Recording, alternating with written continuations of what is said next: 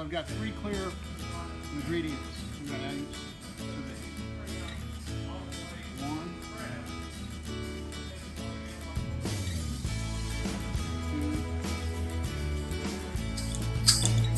2. Hi, I'm here to demonstrate how to check pH and viscosity in our water-based flexographic ink.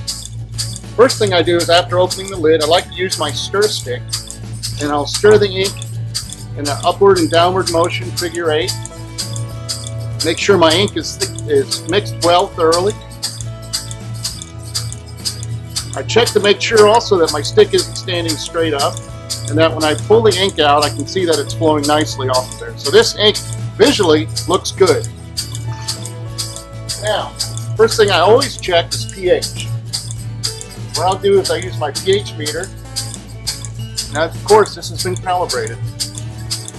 And I'll insert this into the ink, swirl it around a few times. After swirling it, I'll look at my number till it comes steady, and I'll take a reading. And noticing it's pretty high because we shipped it out pretty high. It's at 9.8. I'll record that data.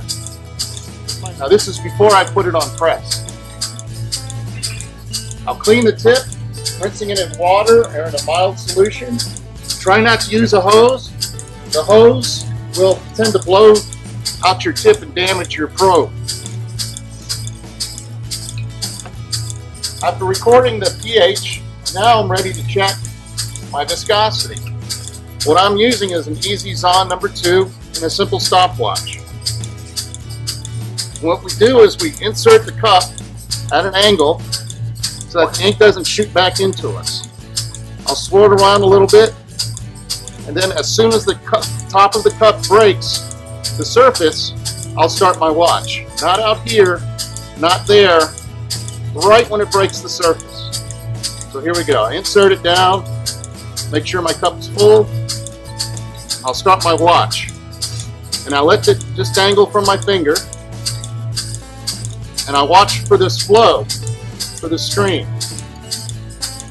And I watch that stream from about 1.5 inches to 2 inches from the bottom is when I'll stop my watch. You start to see the break in the stream as it comes up right there. This is reading approximately 27.8 seconds.